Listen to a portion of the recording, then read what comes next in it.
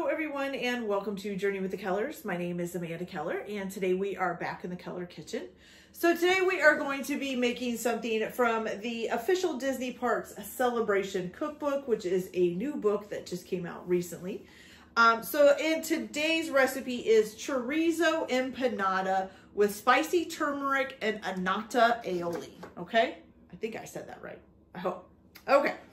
All right, so the couple of things that you will need to do, well, you can do it as you're prepping pretty much. You are going to need a half a cup of shortening that is cold. So if you have the sticks, that would work. I didn't have the sticks, I just had the regular shortening, so I just put it in a half a cup and I stuck it in the fridge. And then you're going to cut this into cubes. Instead of cutting it into cubes, I'm just going to kind of take it out in little sections with my spatula, okay? You're also going to need 1 cup of ice cold water that you're going to divide. So I just put a big thing of ice and water in a big measuring cup, and then I have my smaller measuring cup to measure it into, because you don't want the ice in the water when you put it in the recipe. You just want it to be making the water ice cold, okay? The other thing you're going to need is 1 egg yolk beaten, which I will beat it here when we get to that point, okay? So the first thing we're going to make is the empanada dough. So what you're going to do is in a bowl, you are going to combine 3 cups of all-purpose flour. So we have 1,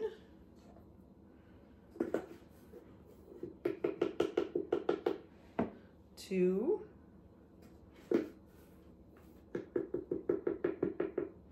and 3.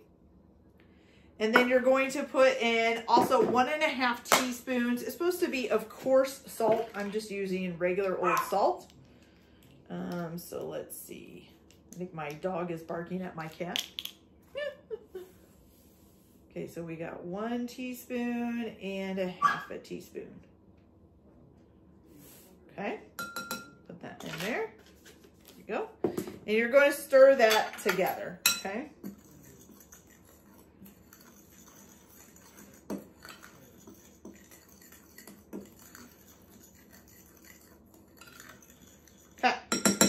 Once you've got that nice and stirred up, you're going to add your 1/2 cup of cold shortening that's been cubed. And like I said, I'm just going to kind of take mine out in little chunks and put it all around. Works just as well, oops, as cubes there. Let you fling the powder, the flour everywhere. Okay. All right. There we go. Maybe. There we go. Okay, so now what you're going to do is you're going to use your hands for this part. And you're going to go ahead and just kind of scrunch it together. I'm going to, first of all, I'm going to make sure it's covered in flour because I don't want to get the shortening all over my hands if I can help it. But you're going to mix it with your hands until the flour resembles like a coarse meal. So you're just going to kind of keep rubbing it through the flour, and then it'll kind of turn into like a coarser flour, okay? It's like, so I'm like squirting flour out of my fingers. Whoops. I don't know why it's doing that. That's really funny though. All right, so we're just gonna keep doing this here until we feel like it's pretty much mixed in. I try to make sure there's like no large lumps of shortening kind of in there, but you also want to make sure that you get down to the bottom. So make sure you get all that flour mixed in. Okay, there we go. Okay, that looks pretty good. So you got kind of a coarser looking flour instead of just the really fine stuff. Okay, now let me go wash my hands real quick.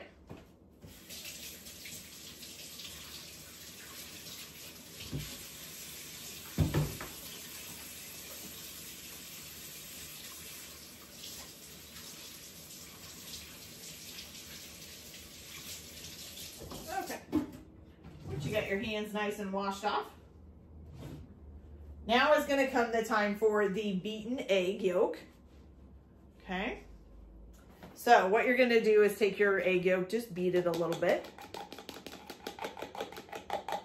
And you are going to add this in.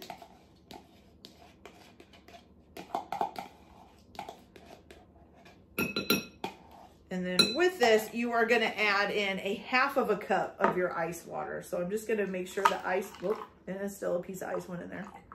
Just try to make sure ice doesn't go in there. There we go. That should melt pretty quickly. And then dump that in there.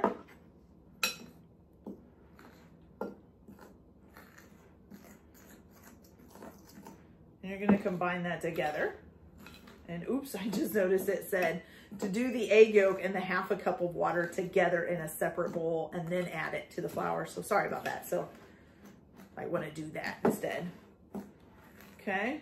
So technically add the beaten egg yolk and the half a cup of ice water in a separate bowl, mix them together, and then add them in here. But it's all right. And you're going to stir this until you get a soft dough. Okay. So we're getting pretty much a soft dough right now. I think this part would work better with your hands too, but it seems to be, yeah, it's a pretty soft dough. Okay, there we go. All right, so now you are going to slowly add in your other half a cup of ice water. So I'm gonna pour a half a cup in here. Trying to keep the ice from going in.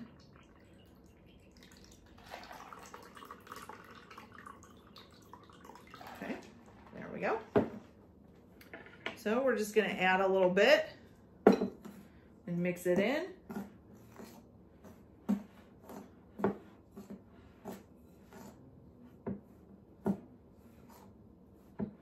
And you only need to add, let's see, you only need to add this extra half a cup if your dough is too dry, which mine was. It wasn't really forming a dough yet. We're just going to add a little bit at a time until we get a dough. We're starting to get. It's getting there. Make sure everything in the bottom goes in. Now, if you're not getting anything in the bottom, add a little bit more water. Okay.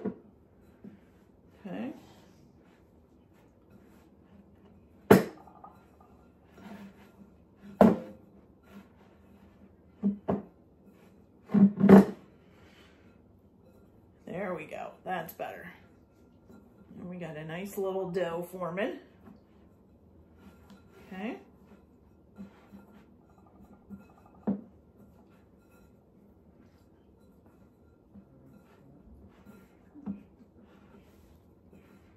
Okay. So, I'm not sure. It still feels a little bit too dry. So I think I'm going to add a little bit more water. It's just not quite doughy enough for me. There we go. I think that's going to be better. Just make sure that after each little amount of water that you add, that you make sure that you get it mixed in real well. The dough should feel like dough, not like a, you know, a wet mess. Okay. So now what you're going to do is you're going to take this and put it on a floured surface. Going to put some flour on here, and you're just going to knead it like 5 or 6 times. Okay. Which basically means just kind of fold it in on itself and smash it down. That's, I call it smashing it, not kneading it, but that's all right. All right. So there we go. Now you got a pretty good, looks like a pretty good dough. Okay. So once you've kneaded this a couple of times, I've probably done it more than 5 to 6 times. I'm just trying to make sure it's really good and mixed up. You're going to go ahead and wrap this in plastic wrap and refrigerate it for about 30 minutes. Okay. So I'm going to go ahead and get that done and clean this up. And then I will come back and we'll make our next things while this is refrigerating. Okay. So I'll be back in just a minute. Okay, you guys. So next we're going to make our spicy turmeric aioli. I can't say that today for some reason. Okay, so this calls for taking a half a cup of mayonnaise and mixing it with 1.5 teaspoons of sriracha. But I have this sriracha mayonnaise that I kind of would like to use up. It was for a different recipe, and now it's just kind of sitting in my fridge. So I thought, well, I'm going to use it up since this takes a sriracha mayonnaise basically too. So I did look, and there is no turmeric in the recipe or in the bottle, at least according to the ingredients. So I've got the half a cup. I'm just doing a half a cup of sriracha mayonnaise. But if you want to mix it, you can do a half a cup of mayonnaise with 1.5 teaspoons of sriracha. And then you're going to add to that a half of a teaspoon of ground turmeric. Here's a half a teaspoon. Okay. There we go. And what did I just set my lid? Oh, here's, okay. And then you're just going to stir that together. And then you can go ahead and just stick a lid on this and put it in the refrigerator until you're ready to use it, okay? So I'm going to let that sit for a second. The other thing that we're going to make is annatto aioli, okay? And for that, you are going to need a half a cup of mayonnaise. Let's see, where is my half a cup here? It's a third of a cup. Here we go. So you're going to need a half a cup of mayonnaise for this.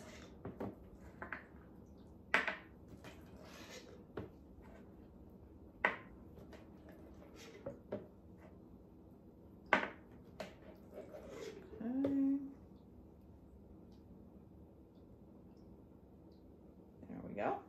And you're going to put that in a bowl.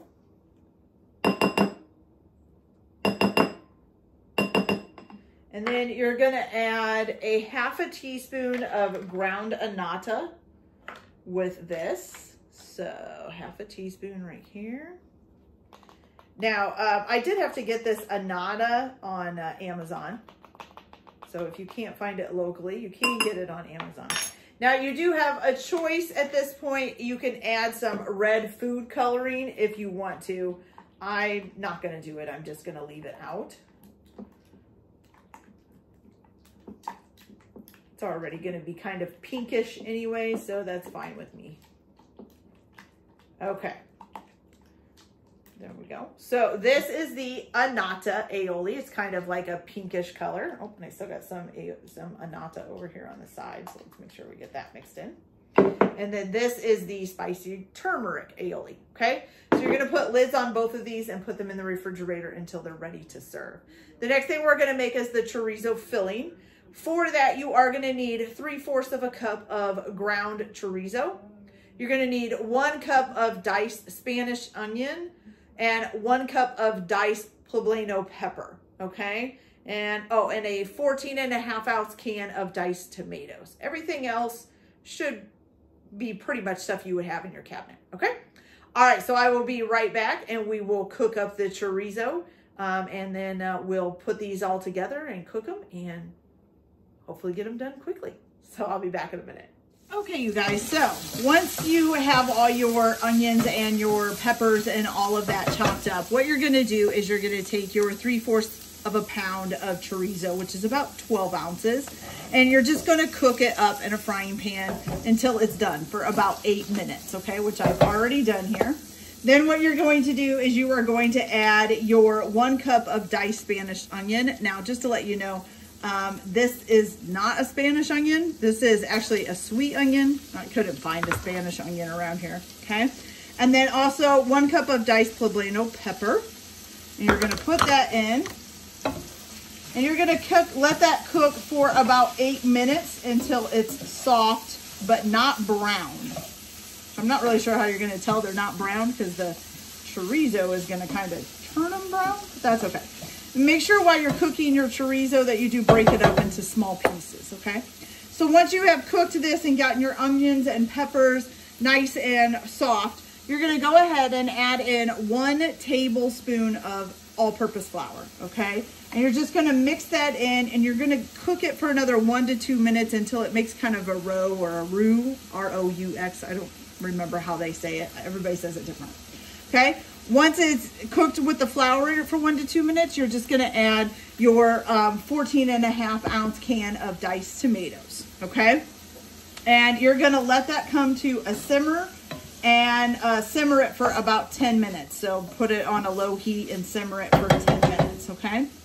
Then if the mixture gets too thick, you can add 1 to 2 tablespoons of water to kind of loosen it up, okay? You also are going to need 1.5 teaspoons of finely chopped fresh cilantro, which I have over here on my cutting board. So once it has cooked for the 10 minutes and it's, you know, you've added a little water or not if it needs it, then you're going to remove it from the heat and you're going to stir in your 1.5 teaspoons of finely chopped fresh cilantro. And then you're going to salt and pepper it to taste. So however much you want in there, okay? Then you're going to go ahead and let it cool for 15 minutes. And then while it's cooling, I will come back and show you guys how we make the actual chorizos themselves, okay? Or the empanadas, I'm sorry. So I will be back in just a little bit when it's time to make those. Okay, you guys, so now our chorizo meat is back here on the counter cooling off. So now what you're gonna do, and I think I forgot to tell you guys that before you put your empanada dough in the refrigerator to split it into 2 discs. I think I forgot that part. So you're gonna split it in half and put those into disc and then wrap those discs in plastic wrap. So, sorry, okay? So we're gonna go ahead and put a little bit of flour on our work surface here and we're gonna grab our first disc. And what you're gonna do is you're just gonna roll this out to 1/8 of an inch, okay? And I have these little like things that screw on to the bottom of my rolling pin or to the ends of my rolling pin. So I should know how much 1/8 of an inch is. Now remember that you're supposed to start in the middle and go out, and I flip mine around a lot so that it's basically getting rolled out from both sides. Okay. If you notice that it is like having troubles rolling out, like let's say it rolls out but then it goes right back, usually that means it's just been worked too much and you need to give it a rest for a few minutes. So you can always just stop rolling it for a little bit and then reel it. You shouldn't have that problem at the very beginning, but just in case you do have that problem eventually, then you can go ahead, you'll know what to do. Just let it rest for a few minutes and then usually you can carry on with rolling it out, okay? And I think we've almost got this out.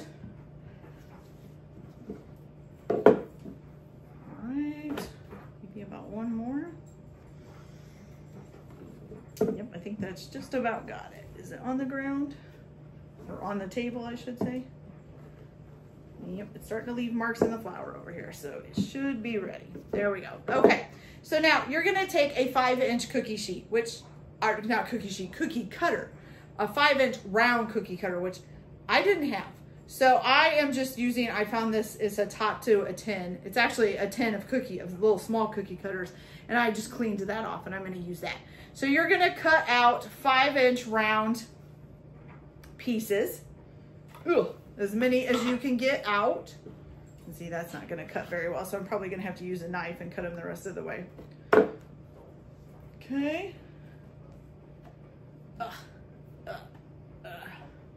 And it says you should get 5 to 6 of these per, oh my gosh, this is really thick and I should have put flour on there, per dough, I guess. So I'm guessing I'm gonna have to roll this out again because yeah, mine's only getting like 2 on there.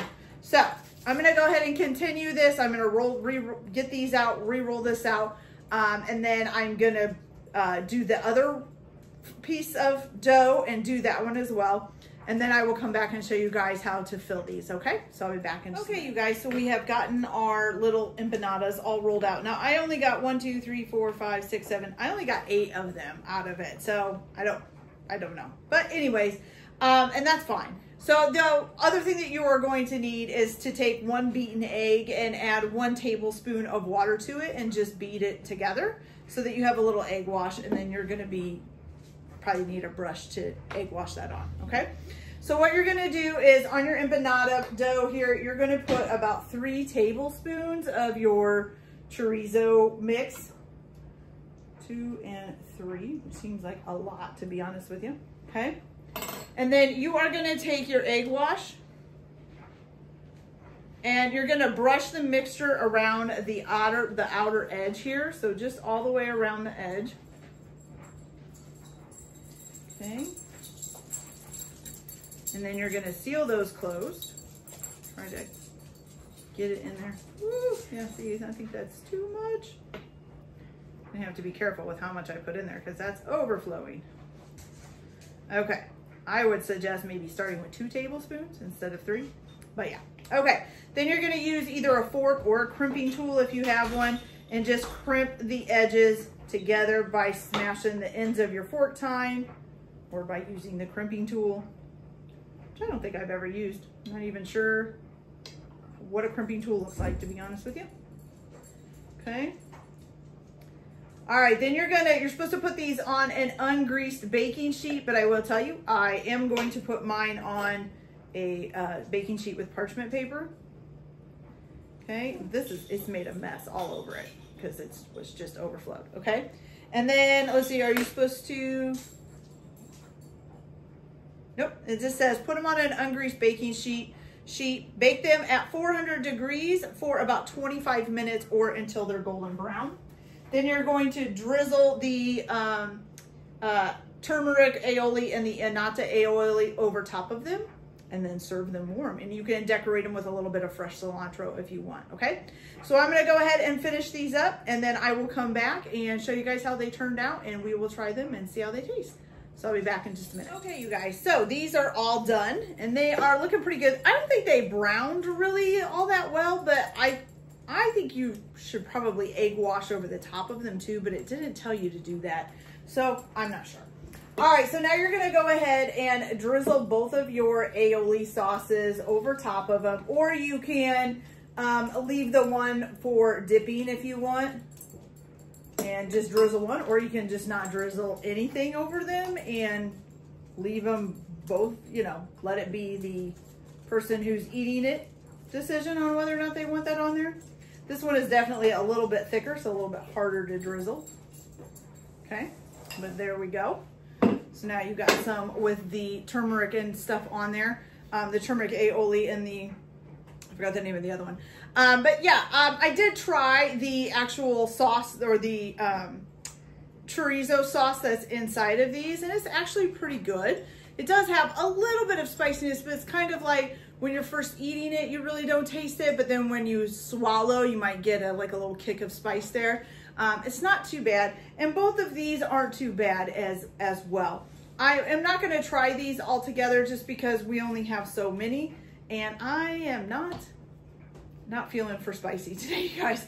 Okay, so but all the stuff separately tastes really good, so I'm pretty sure combined together it'll be pretty awesome. Okay, all right, you guys, so that's it for this video. I hope you liked it. Like and subscribe if you like, or don't if you don't. Everyone have a good day. Oh, and I did forget, I almost said everyone have a good day and then moved on, and I forgot to tell you. So this is actually from the Festival of Arts, the Epcot International Festival of Arts.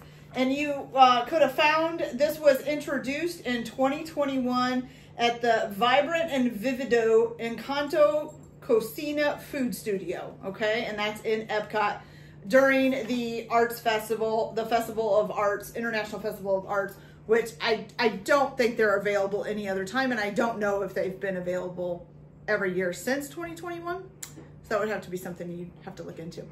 All right, you guys, so that's it. Everybody have a good day, and we'll see you later. Bye.